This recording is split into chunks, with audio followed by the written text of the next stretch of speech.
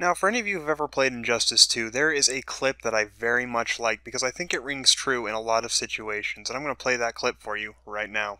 I've learned one truth, that every villain is the hero of his own story. Now, this is a quote I like to keep in my head for several reasons, and the reason why is because it helps me understand, even if I dislike somebody, and even if I disagree with some of their points, they still believe they're doing the right thing, and I think that's an important thing to keep in mind in most situations. But then we get situations like what I'm going to talk to you about today, where somebody probably thinks they're doing the right thing, they probably think they're the good guy, but for the life of me, you have no fucking idea how they can actually fucking make that distinction in their head, how they've become so mentally fucking degraded, so fucking warped, that they can actually try to make that argument in any fucking sense with a straight face. And if you've been following my Twitter, you know exactly who I'm talking to you about today. I'm talking about the hosts of Zooier Than Thou. Now, for those of you who are not familiar with Zooier Than Thou, they are a podcast on YouTube, as well as some strange backwoods website that they've created for themselves, that talks to zoophiles about zoophilia. And as you've probably guessed already, the hosts are a little bit, touched with the tism. They're not quite of this world. They exist somewhere in some astral plane of autism where, you know, the laws of, like, reality and nature just don't apply the same way that they apply here on Earth. So let's not mince words. Let's start talking about them, shall we? So, Fosty seems to have a very, very rich history, which I will be linking in the description, his Kiwi Farms thread.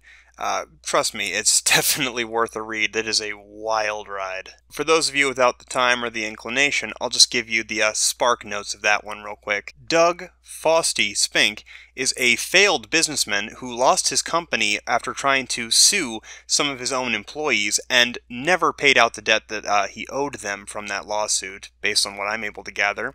And he's also a failed drug smuggler, a coke addict, and animal rapist. Some of the greatest hits of his history include being arrested for trying to smuggle $34 million worth of cocaine across the border, being left by his wife and his fiancé because he could not stop fucking his dog, as well as his mother considering him a, quote, terrible waste of potential. For more wonderful tunes such as these, I would definitely recommend that Kiwi Farms thread. But now let's talk a little bit about my personal interaction with this man.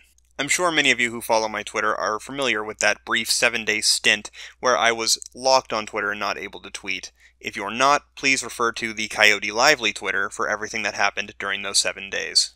Near the start of that, I was introduced to Fosty when he tagged me in a post that he had made. Now, much like Fosty himself, this post would be very unremarkable, if not for the fact that it shows two very clear things. 1. He makes a direct statement that he is not intimidated. That's going to be important as we continue. 2. He tagged me himself, right there, at Coyote Lovely YT. Of course, I don't think he suspected that I was still able to tweet on my alt, because I actually added him with these screenshots that you see on the screen. Now, naturally, as somebody who was not intimidated, he decided to stand up and have a conversation with me. Oh wait, that's exactly what didn't happen, because he immediately blocked me out of actual fear. And then he went one step further and decided to spurg out at me and ree all over his gay little podcast for about an hour. But more on that later. Now, it had been pretty radio silent aside from that until very recently when he decided to come on my video that I had made about Ethical Z, and he had a couple choice things to say, which I'll be showing you on the screen now. Now, most of this is fairly unremarkable, except for one particular thing, where he claims not to know anything about my Twitter accounts despite directly adding them. So we can establish now he doesn't have the greatest track record for honesty here, if the Kiwi Farms thread was not yet enough. Another thing worth noting is that he goes immediately radio silent the second he finds out that I'm actually tweeting out screenshots of all of those things, which you can see the screenshots that I tweeted out right here on the screen. Now, in most cases I'd say somebody was intentionally playing stupid. I don't think Doug's playing anything. I think he really is fucking stupid. Doug, I want to make this very clear for you, okay? You can either be unintimidated and willing to engage with somebody, or you can block somebody and have everybody understand that you're already fucking intimidated very clearly. Like, you don't have these things existing in the same reality where I'm unintimidated but I'm also blocking this person. These don't coexist, you fucking idiot. Not only that, when you actually try to say that you don't know anything about something you directly mentioned earlier, you kinda look like a fucking moron. Of course, I'm not sure what the fuck I expected. You literally left a real-life human being so that you could fuck your dog, so... Now we're going to talk a little bit about Toggle. Toggle is your very average sewage-slurping rodent. Now the reason I say that is because he has the audacity to tweet out things like this. Alright zoos, let's powwow. When someone says zoo sadism, understand that it's a euphemism for animal torture. It's not BDSM, not some consensual bondage and some roughing around. It's cutting open puppies and fucking their wounds. It's killing animals for pleasure. And as you can see in this following tweet, he starts it off with, an animal torture is a sick fuck. Now, see, this is the issue that I have with Toggle. He's incredibly hypocritical when it suits him, because, as you can see here, he tries to make this holier-than-thou claim, but the problem with this is that he shares a platform with an actual animal rapist. Now, as much as I'm sure he would try to contest that, the issue is, rape is a legal charge, and as animals cannot legally consent, it doesn't matter how you try to rationalize it. The fact that Doug has fucked an animal is rape by law, which means yes, Toggle, yes, you share a platform with an animal rapist. And even if you would attempt to contest this in Doug's case, it does not change the fact that you have also continued to signal boost an animal rapist. I am speaking of Wolf. Alright, so up next, we definitely want to welcome our guest for this evening, Wolf. Hello. Hey, stop! Why?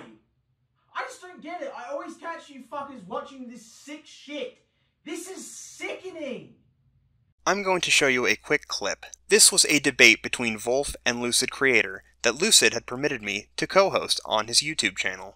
I might as well ask while we're on it, since I'm still in the introduction phase of the little questionnaire I have for myself here.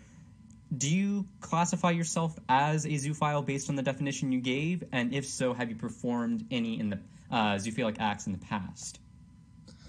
I actually have done a couple in the past, and a long time ago, and I do consider myself a zoo exclusive by definition of what I just stated. All right. Now, I'm just going to go ahead. I'm going to just jump in right here. Yeah. You probably should not admit something like that. Like, I wouldn't do that.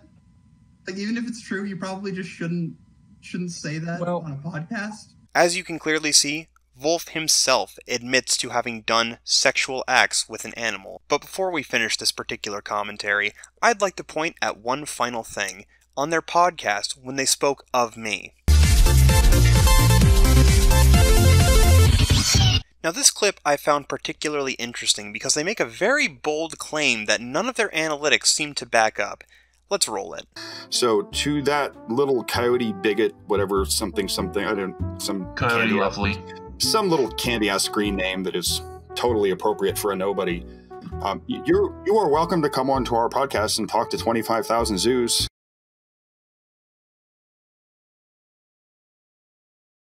Are you sure about that? Now that is quite a claim, is it not? Speaking to 25,000 zoophiles.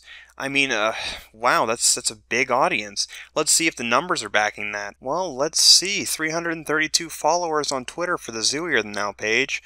It's a bit of a far cry from 25,000, but maybe it'll add up. Well, Toggle's not faring much better, assuming there's no overlap. Just about 200. I mean, we're gonna need to really pull out some stops if we're gonna really make it to that 25,000 benchmark that you boasted. Well, I guess we can chalk up another 700 on Doug's end. Not a bad number, but certainly not even close to 25,000. Well, maybe if we add in their YouTube channel, it'll actually get us there. Oh, would you look at that? They've privated their subscriber count. It looks like I really can't get any accurate figures off of this. Darn. Oh, wait a minute. What is that over there? Let's just zoom in on that real quick. Can we get a zoom in going over there? Is that a discussion tab? Oh, well, I guess we can establish that this is below 1,000 subscribers.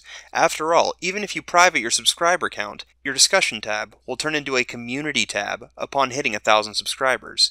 So we know that this is below 1,000.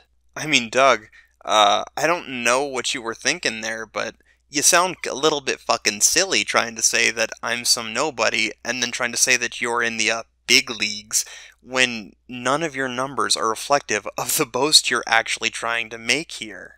I mean, this was one of the most needless lies I've ever seen in my life.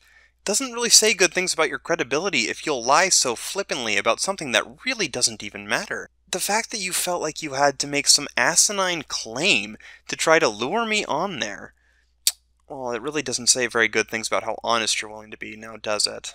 Well, I think that's just going to have to do it for this one. I mean, honestly, these guys seem like they've really screwed the pooch on this one, so to speak. We're being metaphorical here, not literal this time, although I'm sure they'd literally love to do that. The links to the artists who do my character stills will be in the description and the pinned comment, as well as my own social media, and I will catch you guys later.